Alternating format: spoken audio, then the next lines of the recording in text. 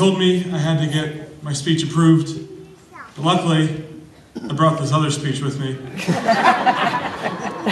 Just kidding, Matt. Same speech. Okay, so here we are. We did it. We graduated. I don't know if you guys are as surprised as I am to be where you are as I am, or the people in your lives are as surprised as the people in my lives are.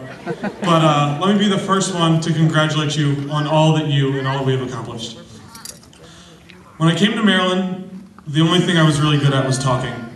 So for that reason alone, I decided to go into broadcast journalism.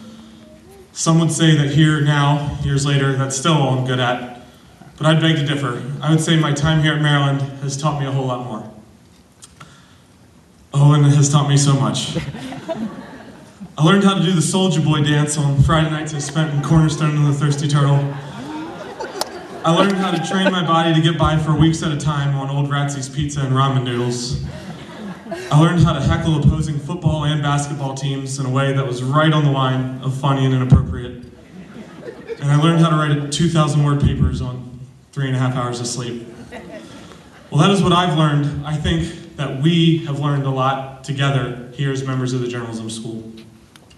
To all my fellow undergrads and my professor, Lorente, I'm sure you all remember your first day of Journalism 201 as vividly as I do, thinking to yourself, so if I spell a word wrong on this paper, I fail. And there's no spell check on the computers. What the hell was I thinking picking this as my major?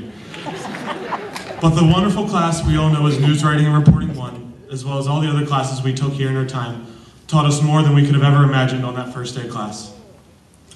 A lot of the things we learned actually replaced the things people had been telling us for our whole lives. We learned not to be polite, and that if you call a source enough times, no matter how much you get on their nerves, eventually they'll give you the quote you're looking for. We've learned that when things go wrong, or the proverbial crap hits the proverbial fan, it doesn't matter.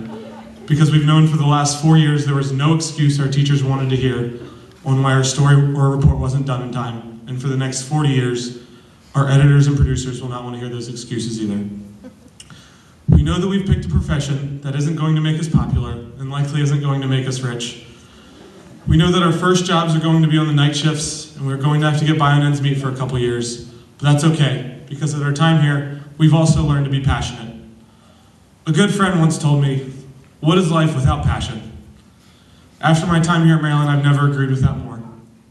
As journalists, we are fine with getting on people's nerves, people not liking us, working crappy hours, and not making millions, because we are passionate about doing the work that no one else wants to do.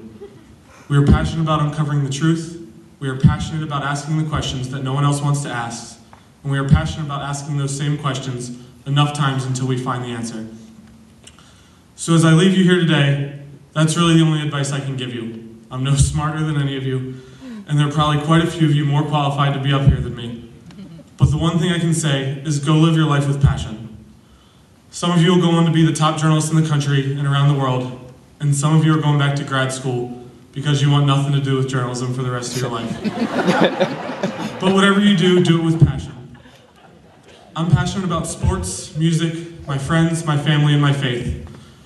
Figure out what you're passionate about and pursue it, because if you do that, then you'll be happy.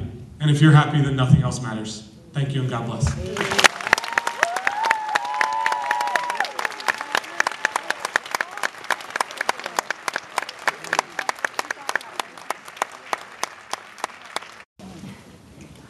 Oh.